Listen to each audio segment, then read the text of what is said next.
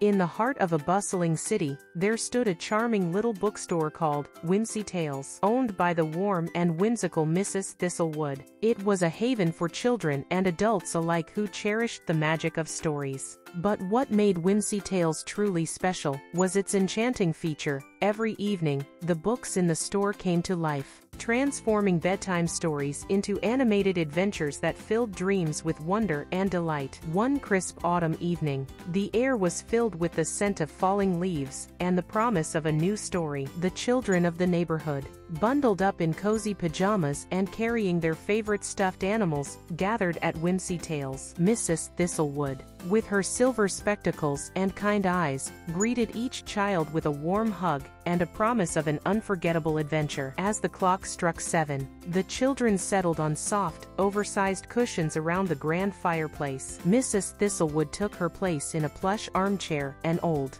leather-bound book resting on her lap. With a gentle smile, she opened the book and began to read, her voice soothing and filled with magic. Once upon a time, in the enchanted village of Snuggleton, there lived a little bear named Benny. Benny was known for his love of bedtime stories and his talent for making every night special with his animated tales. Each evening, the animals of Snuggleton would gather in Benny's cozy burrow, snuggling up in soft blankets, ready to be transported to a world of dreams. One starry night, as Benny prepared for another story session, he discovered a dusty old book hidden behind his favorite chair. Intrigued, he opened it and found that it was filled with beautiful illustrations that seemed to shimmer with life.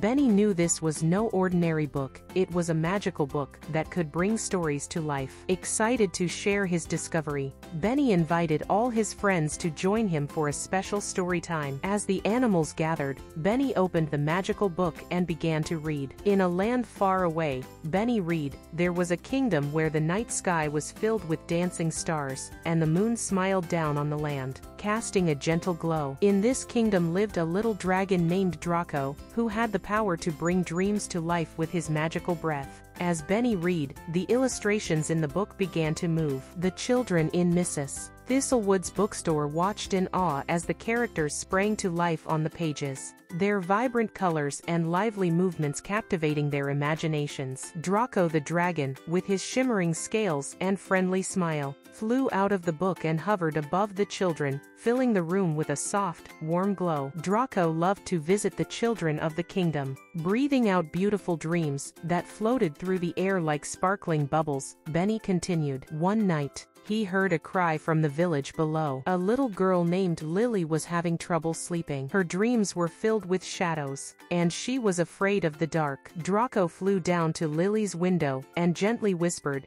"Don't be afraid, little one. I will bring you the most wonderful dreams." With a puff of his magical breath, Draco filled Lily's room with glowing bubbles that shimmered with scenes of happy adventures and joyful memories. As the bubbles touched her, Lily's fears melted away, and she drifted into a peaceful, enchanted sleep. As Benny read on, the children at Whimsy Tales could see the bubbles floating around them, each one containing a tiny, animated scene of wonder. They reached out to touch them, giggling as the bubbles popped, releasing a burst of twinkling lights. But one night, Benny continued, the shadows grew stronger, threatening to overtake the kingdom's dreams. Draco knew he needed help. He called upon his friends, the wise owl, Oliver, the playful fox, Fiona, and the gentle deer, Delilah, to join him in his quest to bring back the light. The children watched as the animated characters embarked on their adventure, flying through starry skies and exploring magical forests. Together,